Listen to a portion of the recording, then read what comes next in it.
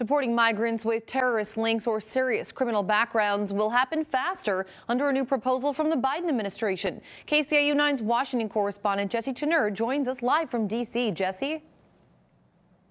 Yeah, good evening, Sophie. So the Department of Homeland Security says that this change would allow for a faster assessment of asylum eligibility compared to current standards. And this announcement came as a House committee already planned to hold a hearing today on the southern border.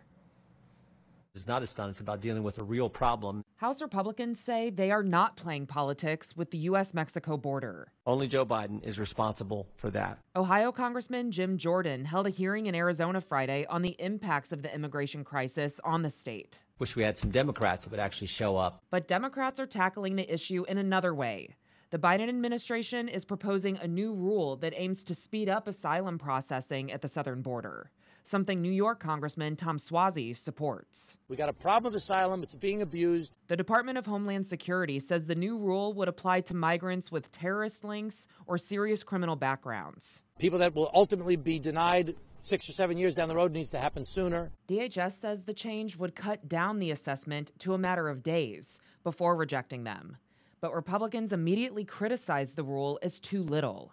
And Chris Crim, a retired Chief Border Patrol agent, told the committee the Biden administration is not doing enough to enforce current laws. Like giving somebody a bucket to bail water out of your sinking boat.